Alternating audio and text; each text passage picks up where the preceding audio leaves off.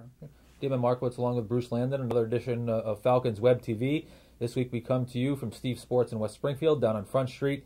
Steve has a very proud sponsor, but also has this little miniature Springfield Hockey Hall of Fame here.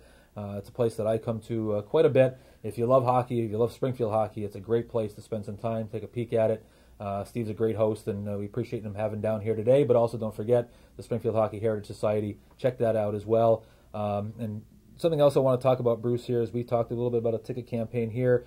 Also want to talk about referrals and just how important referrals are. I know we've gotten some chatter on the Facebook, and how the biggest question you get on there is how can I help and what can I do?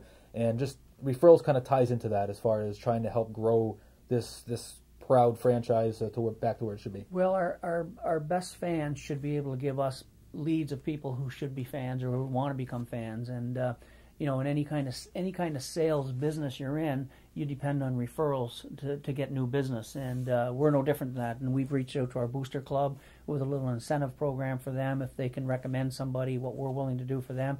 And we'll open up that to any of our fans or any of our season ticket holders that are watching, that, you know, if they can recommend somebody that then buys one of our plans with us. And like I said, every ticket counts. So it doesn't have to be the full season ticket. If somebody buys a 6-game plan, that's important to us. And we'll make sure that season ticket holder is compensated for what they're doing. And it's a program that, you know, other teams in our league have used. We've tried it before with limited success. Perfect example is today I had lunch with a good friend of mine and a sponsor, Pete Kenyon, owns Axiom Insurance, among others.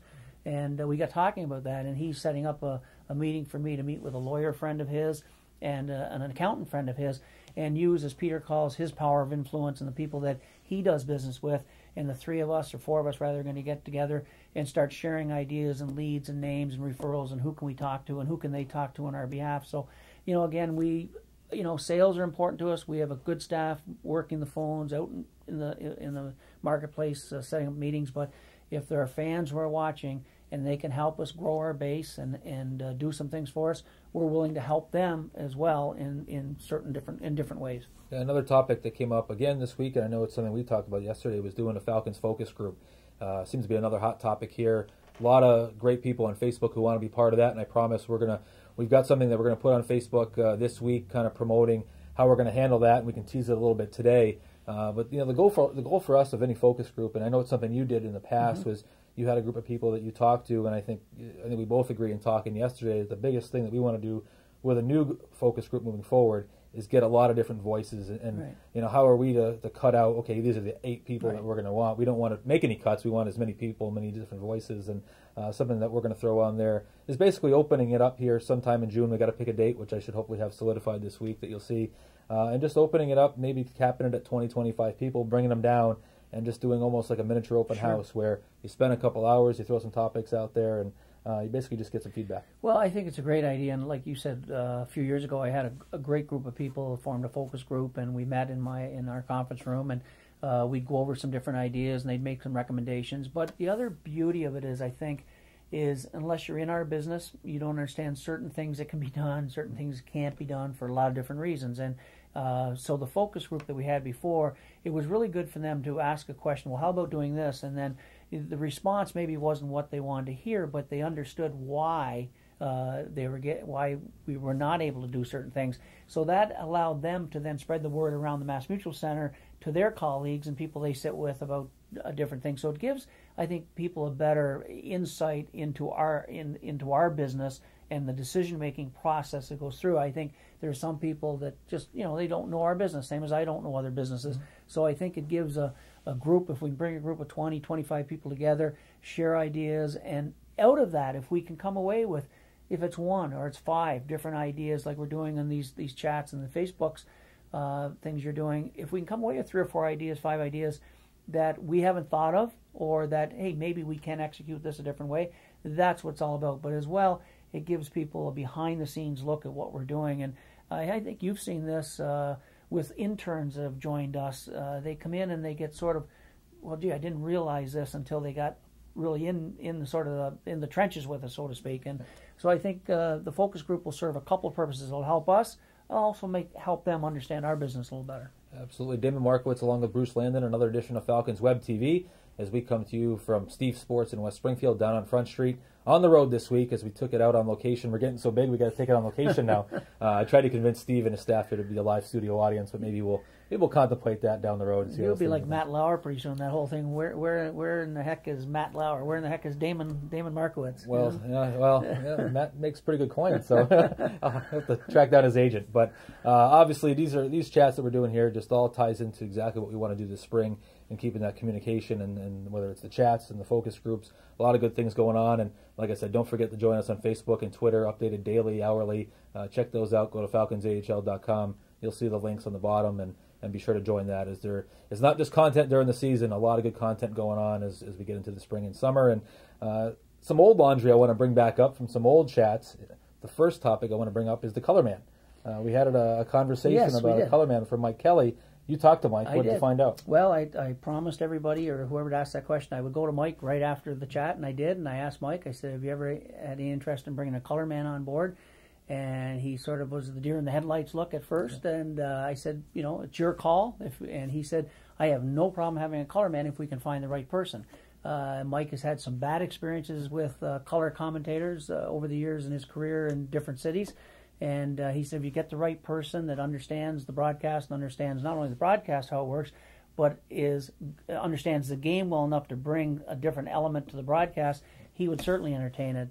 He asked me if I had anybody in mind, and I said no. It was just a question that was asked. So I'm not saying we're going to look for somebody, but certainly if there was somebody out there perhaps that Mike felt comfortable with, that we felt knew the game well enough to add a different dimension to the broadcast, we would certainly look into it. And just to update you on some old laundry as well, the very first meeting that we're going to have with the Falcons fans against the Whale fans, and for those of you who didn't see an older chat that we had, we're trying to coordinate a game here, and Seth on Facebook's been great kind of leading that from the fans' end.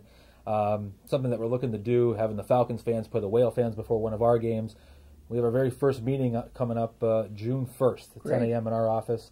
We'll be able to go through and just kind of map out everything it's going to entail. So I think that's great, Damon. I think it's again, it shows the people that you're following up, and some of the suggestions they're putting out there are just not falling on deaf ears. We're going to follow up on them and see if they can work. And I think this idea of this could take off. I mean, it could be the Falcons fans versus the Whale fans. It could be the Falcons fans against the Providence Bruins fans. We have such a close geographical rivals with Worcester and Providence and certainly Hartford that these things can take off and sort of develop on their own. And I think it's a great first step. And before we leave this room and this chat this week, there's a bunch of masks here behind you. Is there a Bruce Landon mask somewhere on that shelf? Not on this shelf, but it's going to be on this shelf. Made me think Ralphie Calvinese found my old goalie mask in our old storage room one day and brought it into me, and I honestly thought it had disappeared. And it's the original sort of Jerry Cheevers mold, made by a fellow by Ernie Higgins in Boston, and I thought it had gone, and it is sitting in a shelf in my office, but I'd much sooner see it here, and certainly give it to Steve and let him put it up. Again, I was never a big collector. I don't even have very few pictures of the days I played. So if Steve would like my mask, I'm going to bring it in and give it to him. Quick story short on the Ernie Higgins, who made my mask, and certainly Jerry Cheevers' mask, and a lot of the players of goaltenders that age. I had to actually sign a waiver because when he cut out the eyes, I chiseled the eyes down even further myself to make the holes bigger.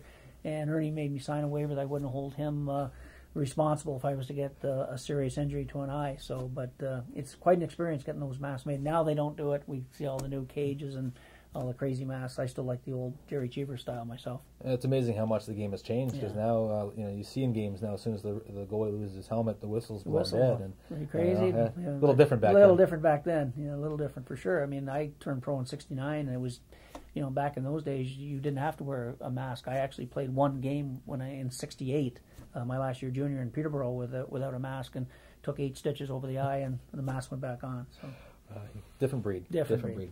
Well, thanks again for joining us, Bruce, and we'll see you hopefully next week. Thanks, Damon. Yes. Thank you once again. Thanks to Steve Sports as we give him one last plug here as we came to you this week from Steve Sports in West Springfield down on Front Street. Check Steve out, great fan. Check out the Springfield Hockey Heritage Society. And don't forget to check us out on Facebook and Twitter. Go to falconsahl.com. You'll see the links. So once again, keep those topics coming in on the Facebook chats, on the Twitter chats. We really appreciate it, and we'll see you next week. Thanks for joining us.